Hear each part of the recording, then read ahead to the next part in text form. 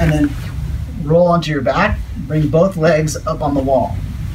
So now if you find you can't straighten your legs on the wall without your butt lifting up like this, okay, what you want to do is you want to scoot away from the wall until your tailbone right here, until it drops to the ground. So you should feel a slight arch in the low back, just a little bit. And then what you're going to do is you're going to bend one leg. And so I'm bending my right knee. You want the ankle right about at the knee. It doesn't have to be down here, doesn't have to be up here. If you can only go to there, that's fine, but right about ankle should be at the same height as the knee, that's straight. So now I'm going to take my right hip, and I'm going to take my right hip up, and I'm going to horizontally take it towards my right ear. And as I take it to my right ear, I hold it in that position.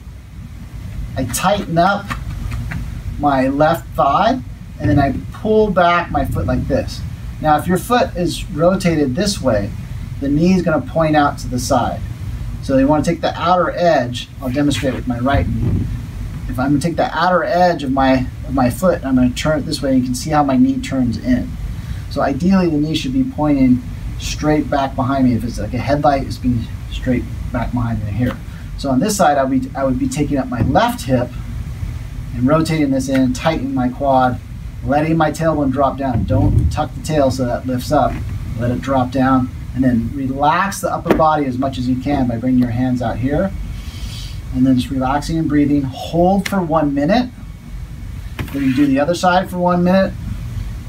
Hold the hip up, coming back, and then repeat that for 1 to 3 to 5 sets.